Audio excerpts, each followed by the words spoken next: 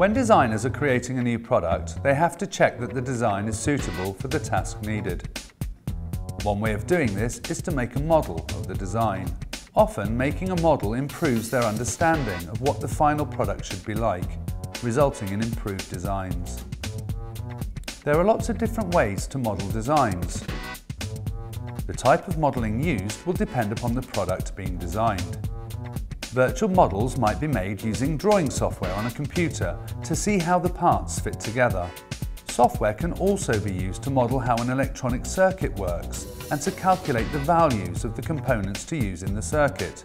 Physical models might be made using cards, styrofoam, or even a 3D printer to see what a final product might look like.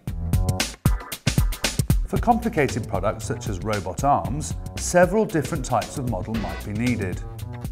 One example of where modelling is used to design complicated products is in the medical industry.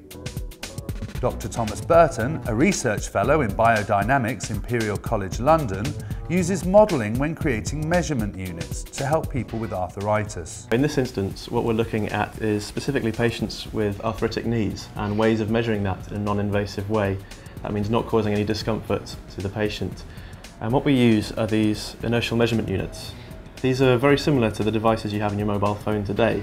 So by fixing these to patients in a set position, we're allowed to calculate how much they move their knee and if there's any unnatural movements. We use modelling to look at knee joint because it allows us to simplify the problem. It allows us to isolate the particular parameters that we're interested in and investigate those without having to consider the whole picture. In this instance, we're able to turn these joint angles that we see on the screen into joint angles that we would see in someone's leg in a simplified way. It allows us to analyse them around what we're interested in. We use prototyping in engineering and science all the time. It allows us to have an iterative process. I mean, it's very rare that you actually get it right the first time round. And what a prototyping does is allows us to iteratively move step by step through a process. So we can start off with something simple and then we can get more and more advanced further on. Modelling products in this process keeps design costs down to a minimum and leads to greater success and a greater chance that they will meet their needs. In this case, making sure patients get the best possible treatment.